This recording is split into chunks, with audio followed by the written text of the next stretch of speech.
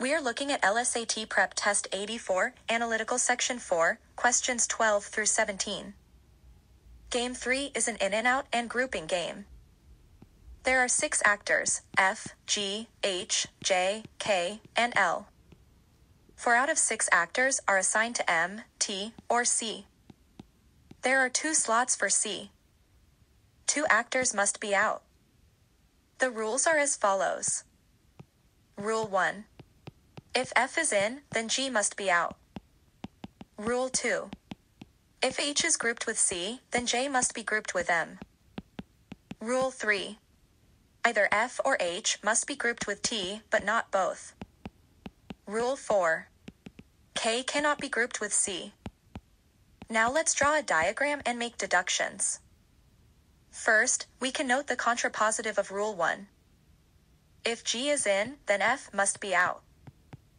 We can also note the contrapositive of Rule 2. If J is not grouped with M, then H must not be grouped with C.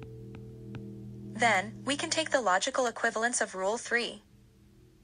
We know that Rule 3 is an exclusive disjunctive or an exclusive or statement.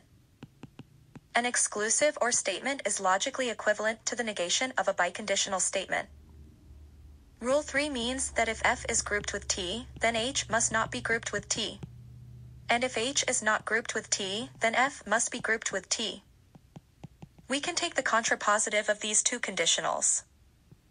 The contrapositive of the first statement is if H is grouped with T, then F must not be grouped with T.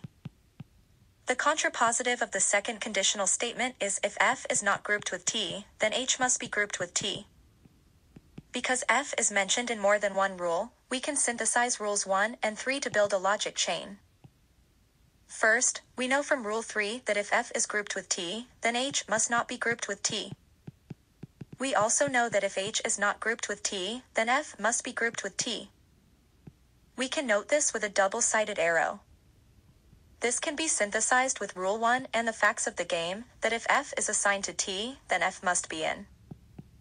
This would mean that G must be out.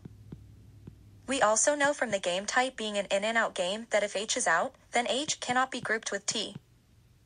Looking at this logic chain, if H is out, we can see that the game is restrictive. We can see how restrictive the game becomes if H is out by filling out the table. If H is out, then H must not assign to T, then F must be grouped with T, then F must be in, which means that G must be out. Because we have 2 actors, G and H, who are out, then all of the remaining actors must be in. J, K, and L are left to be placed. Rule 4 states that K must not be assigned to C. Because T is already occupied by F, then Rule 4 would force K to be assigned to M. Then J and L are assigned to the remaining spots. Now we are ready to answer the questions.